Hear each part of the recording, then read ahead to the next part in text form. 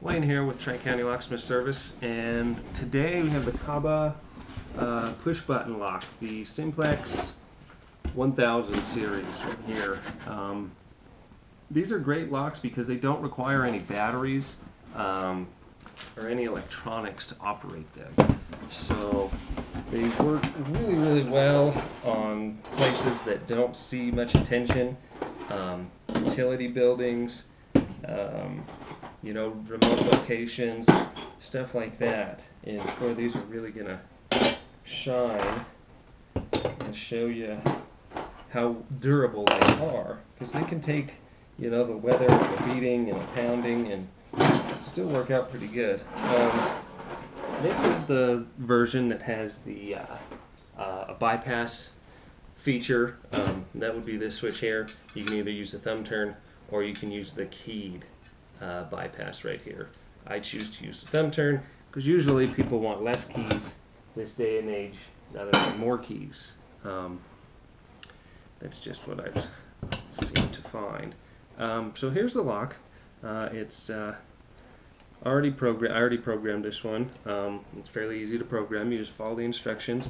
On locks 2010 and newer, you have this orange piece of paper, and this is a these are the directions to find a lock combination the new way. You don't have to take the chamber apart anymore. You can actually do it by lining up the notches from the side. They created windows so you can actually see what you're doing, so you don't have to take that whole thing apart anymore, which is a really nice feature. First thing you're going to need to do is grab your book, and in your book you will get this cutout sheet. Okay, so you're going to need, you can rip this right out. That's going to be where the main part of the lock goes through, and then these are going to be the two holes for the bypass and the locking mechanism and the change key. And then you're going to have, these are going to be 1-inch holes here. Then you're going to have 1/4-inch holes here and 1/4-inch holes there, and then down here you're going to have your 2 1/8. So any commercial door should be ready to accept this lock. Basically what you're going to do is figure out the handing. If this was going to be the outside of it, then this lock would be incorrect, and you would have to take it apart and turn this over. And I can go over that because that's one of the more difficult things if you have to do this. At least with the knob versions, you can rehand them in the field. An extremely important point to remember about these locks is that if you order the handled version, the version with the handle that sticks out, you have to order them handing specific, because you cannot do this out in the field. You can't change the direction of the lever, and the lever will be into your it'll be going the wrong way into the door jamb if you don't order the right one. I really stress that because I've done it before. Okay, so what you're going to do is you're going to take the back 6 screws out right here. Then you're going to have these 4 screws here. What we're going to want to do is pull these out, these 4 screws.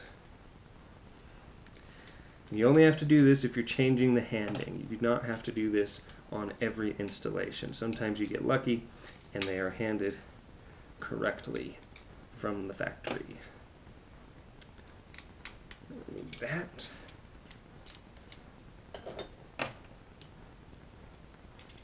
And this one here too.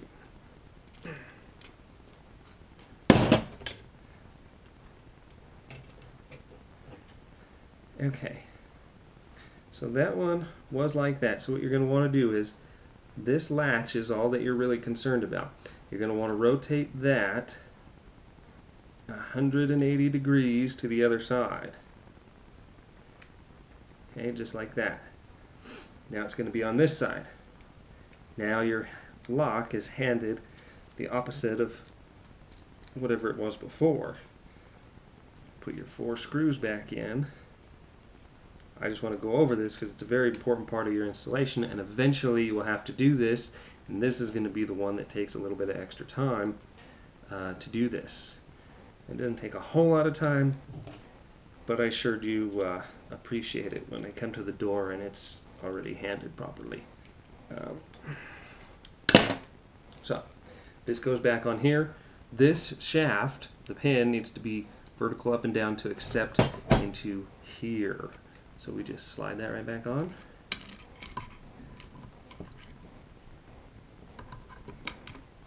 Just like so. Make sure that our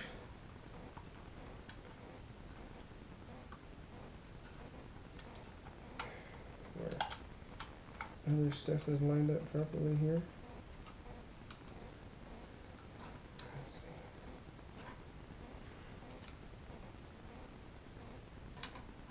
So you need to make sure that's lined up.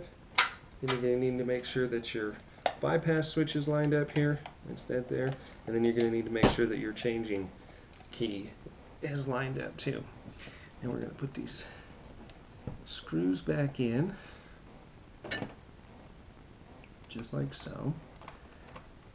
All right.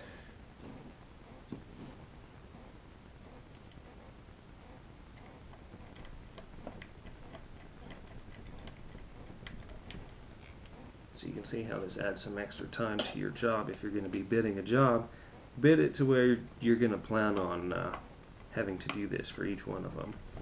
At least that way you've created some cushion for yourself.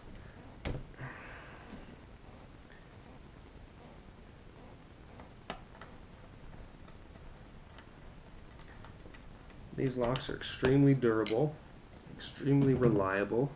They're more than adequate for any government application. You know, they're all grade 1 hardware. They're designed to have over 100,000 cycles. When you do these, don't forget about the screw right here. When you're going to try and pull this off, there's always a screw underneath the label right there. So just in case, you're going to want to know that. So we're going to put the latch in. It's going to be handed the opposite of what it was from the factory, and we're just going to slide that right in there, making sure all of our other holes line up as well. It's going to look something like that. Once you get it on there like that, you're going to pull this backing plate here, and the 2 largest screws in the set. And we're going to put that on. We're going to put these screws right in here.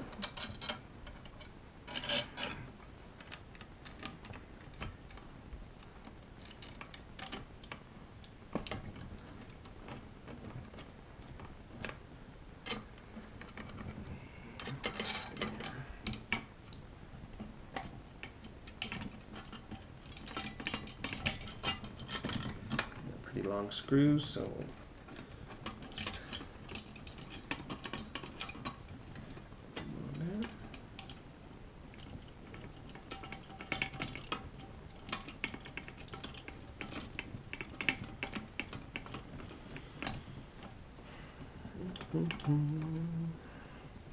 just always do this by hand. That way you'll make sure that nothing cross threads.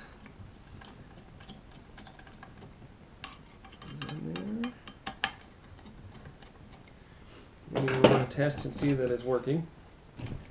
Okay, so it's working, and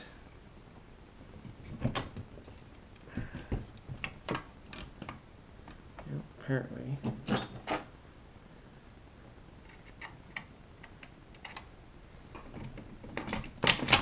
that's how it should not be retracting the latch when you set this up.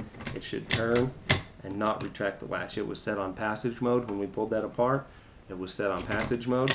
You want to make sure that this lock is always locked and not on passage mode right now during the installation. We can set it on the other way later and test that later, but for right now, then you'll have your piece here. The bypass thumb turn just clips in with this metal clip. Just slides right in, you pop that clip on, and then you can adjust the tail piece to your desired length, or you can use the key. Both of these are pretty much the same thing. You can see how long that one was. Like I said, I just like to have the thumb turn because most people want less keys, not more nowadays. So we're going to turn that to line up in there so it lines up correctly. And then you'll need your threaded cap to go here. That is going to be what holds this plate on from the outside. That's just going to thread right on there by hand as much as you can, and then when we need to, the tool will be available to us. And we can thread. This is the keyed lock. This is the changing cylinder up here. So first of all, you're just going to thread that in there, get it started until the lock starts to set down into the notches. Once it starts to set down into the notches there, you just wind it right up and you're good to go. Just thread it right on there,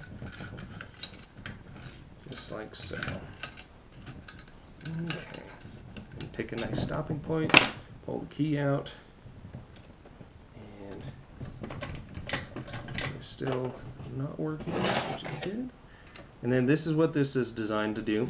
It's designed to fit in one of these holes and then grab and pull as you need it to. So if you come up to one, it's always good to save these little tools. They always come in handy at some point in time. And then we're going to put the knob on right here. Find which side clips. So we've got a little teeny tiny hole right here in this side of the lock. When we're trying to put this knob on, you want to reach in there with this little tiny tip right here. Just depress that in.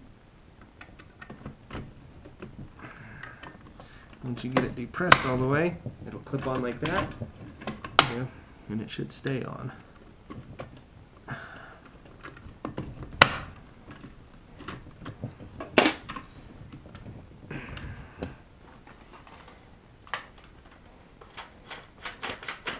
And the inside should always let you out.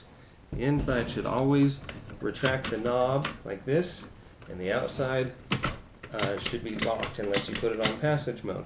Now when I put the code in, then it should retract the code, or it should retract the latch, just like that, one time.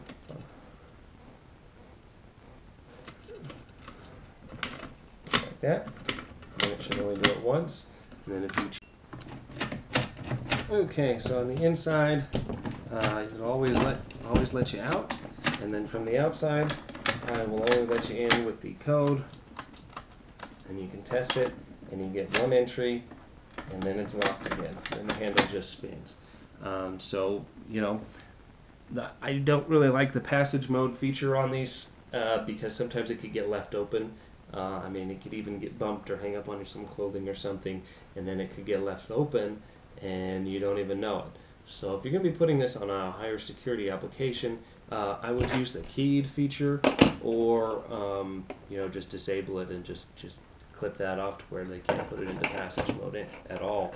And then that way the lock is always locked. It just depends on the application and the amount of security that you need. But that is some of the things that you got to keep in mind with this lock.